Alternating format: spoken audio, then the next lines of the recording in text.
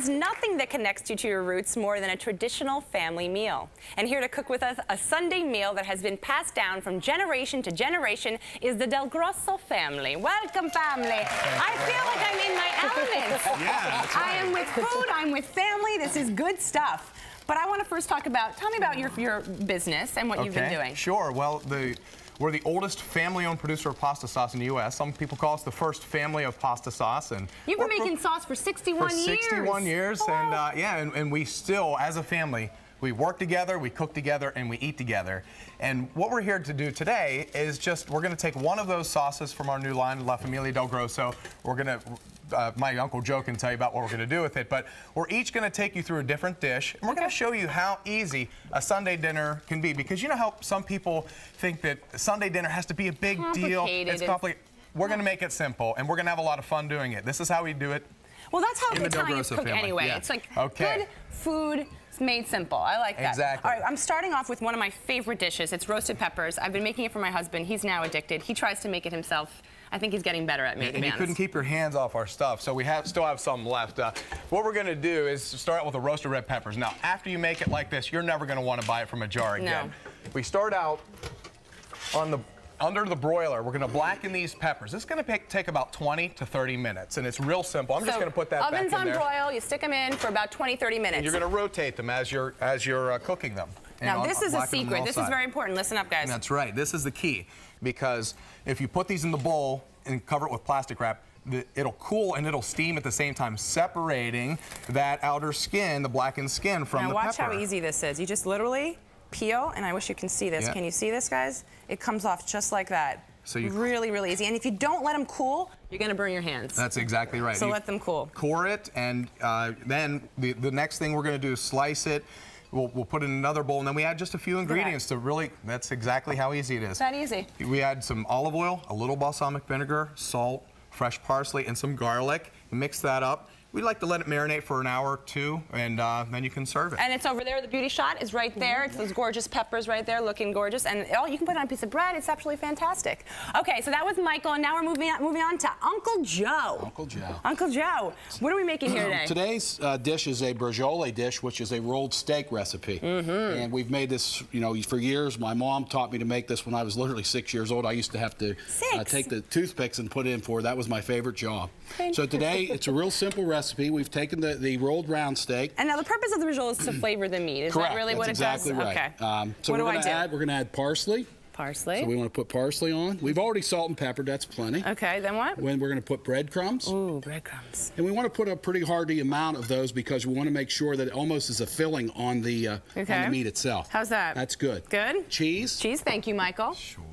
Add some Parmesan. I'm sure Parmigiano, I should say it properly. I'm going to get yelled at if I don't pronounce that well. Garlic. Garlic. Yep. Can't get enough garlic, huh? That's good.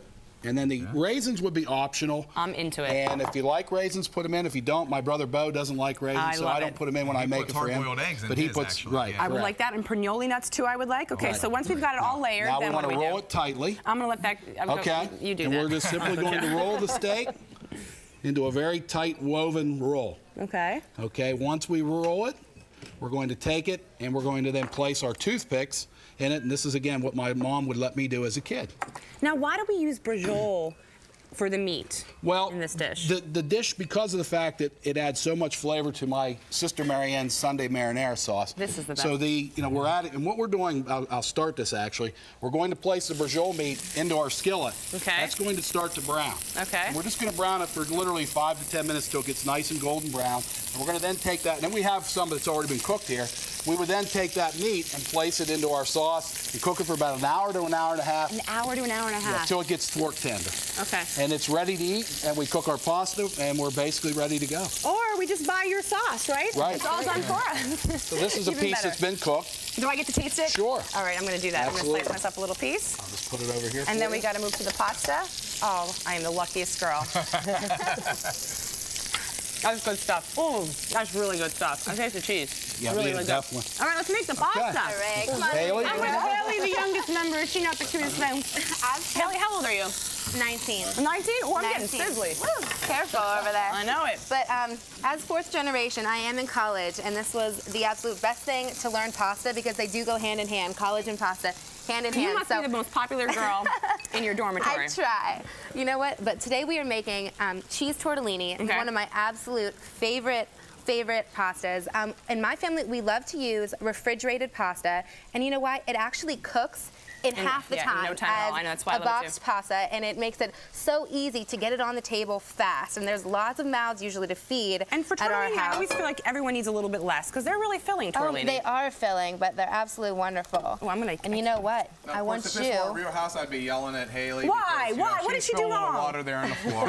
You guys are. I did not. It looks perfect to me, But Haley. you know what? You go ahead and just get a little bit of that sauce right on top of there. Oh my goodness. Turn our burner off here. Put a little bit of this. Joe, how about you come A little bit. Put a little Parmesan Reggiano on top here for us. Finish it off, please, Look okay? how beautiful this looks. But yeah, one of our favorite pastas right here. There you go. Throw it on there. And that's Haley's grandmother's recipe. My grandmother. Gotta give credit to her, right? I get to take a bite of this, and then you know what I get to do? Move on to salads and dessert. All right. We're not finished yet. All right, moving on to salads. All right, This is Denise, everyone. Yes. We have this same salad every Sunday for our meal. Okay. My father taught me how to make this salad dressing recipe, and I have already taught my children just to keep the tradition going. Okay. We always like to use romaine lettuce. Is that Italian just to keep it plantain crispy? Well, we like the dark green, Okay. the great vitamins that are in it. We like to use Italian plum tomatoes and some red onion. And then the dressing is very simple. 6 simple ingredients. It's right here. Smell it. Can you smell the Parmesan cheese and the Dijon mustard? Those are the 2 secret ingredients. We start with 3 parts olive oil, 1 part balsamic vinegar, fresh garlic, a little bit of sugar, and then, like I said, the 2 secret ingredients, the Parmesan cheese and the Dijon mustard. And just whip it up. We whisk that and then pour it over the salad. Go ahead, you do we that. toss it, and we're ready to serve. Oh my goodness, I have a feast here. You guys are all There you getting hungry. go. I know you are. This makes a great meal just by itself, And it but looks we have it beautiful. every Sunday. And then to cap our meal off, we always like to have fresh fruit and serve it with imported cheeses. And rather than having a traditional fruit salad, we like to kick it up a notch. How do and you add kick some it up a notch? Orange-flavored liqueur and some honey and some fresh orange juice. And I have that right Wait, here. say that again. What's in there? We have orange-flavored liqueur. You can use triple sec or Cointreau, whatever you prefer. Some fresh orange juice and some honey. It sounds delicious. And then we just pour that over the fruit, and we serve that with some imported cheeses, and that is our Sunday meal. You guys are killing me. I've got the rest of the show to do. I just want to eat everything up. Thank you guys for all being here. For the DelGrosso family recipes, go to intheloop.ivillage.com. And guess what, everyone? Everyone in the audience is taking home a gift, a pack of DelGrosso gourmet sauces. We'll be right back.